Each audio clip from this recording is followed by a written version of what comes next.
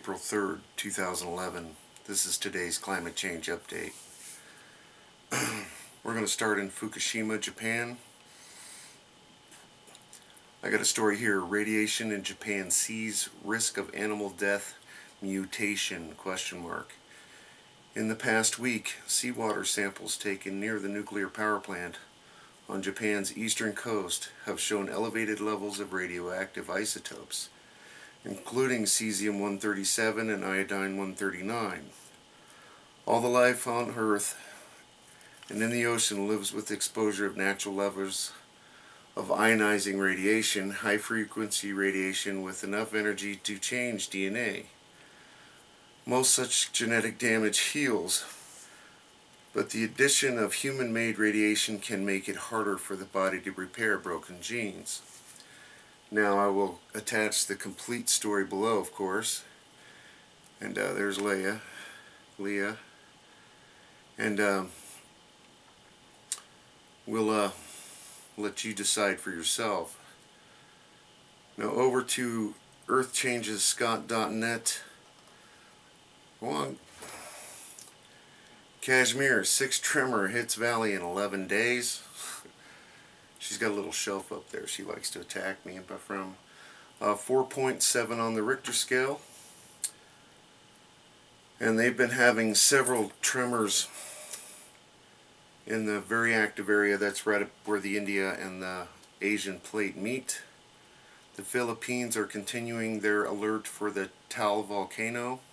Stay away from Taal, Palace warns tourists and residents. Yeah, that's still ongoing. Cooperate with the officials on the ground. And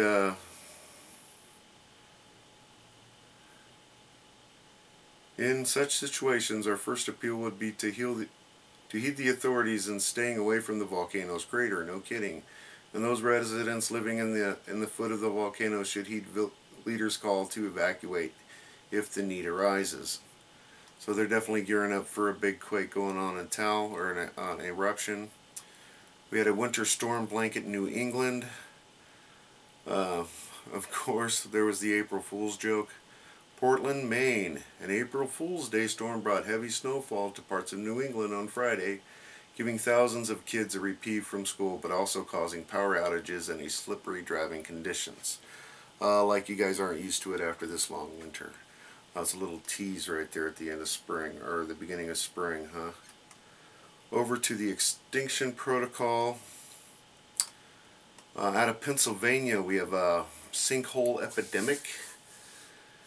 Sinkholes are an undermining fact of life in Lehigh Valley, a region where rainwater relentlessly wears away limestone.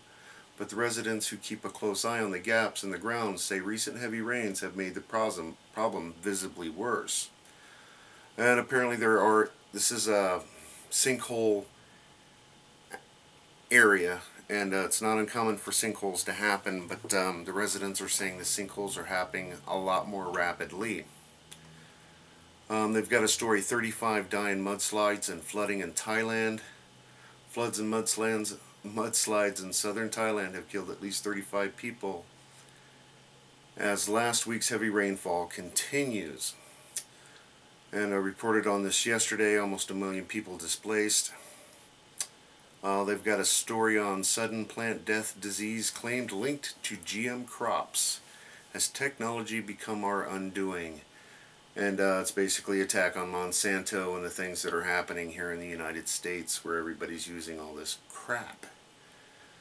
Soybeans and whatnot. Over to, let's see, there was some stuff over in the RSOE.